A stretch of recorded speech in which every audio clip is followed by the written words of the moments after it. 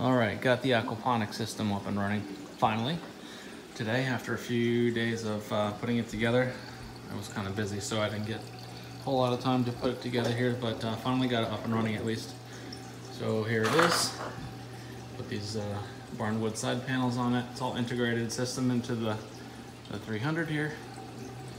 I have a bunch of golden pothos and also some neon pothos, pretty cool. And then one little bonsai plant right here. So the water, I'll go back to start over here.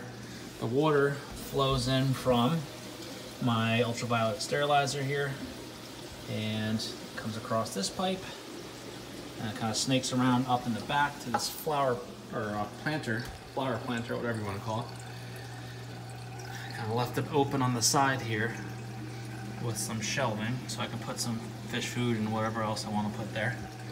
But here it is basically.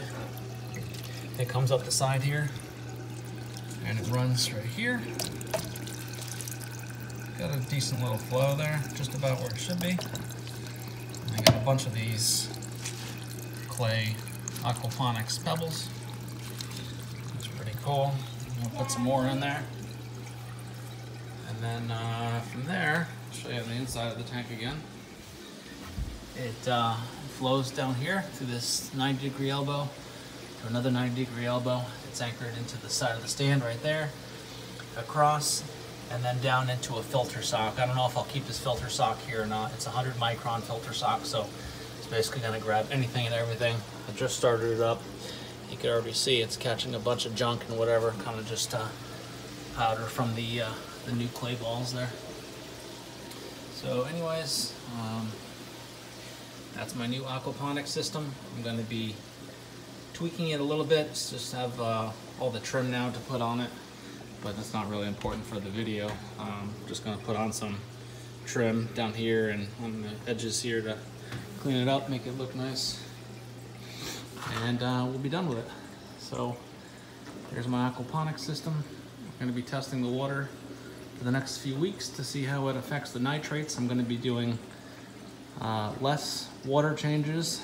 I'll probably do one water change every 2 weeks to see how it goes. Right now I'm doing one water change per week. So I'm going to cut it back just to see how effective this is going to be here. Hopefully it'll do its job here and it'll work out.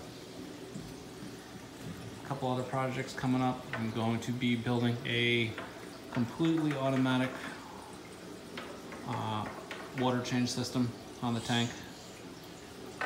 So I just have to figure out how I'm going to set it up and build it. So stay tuned. That'll probably be the next project on the list for this week.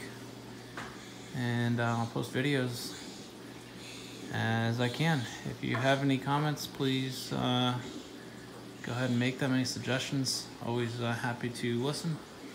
And also, if you guys want to see anything in particular or have any suggestions, please ask.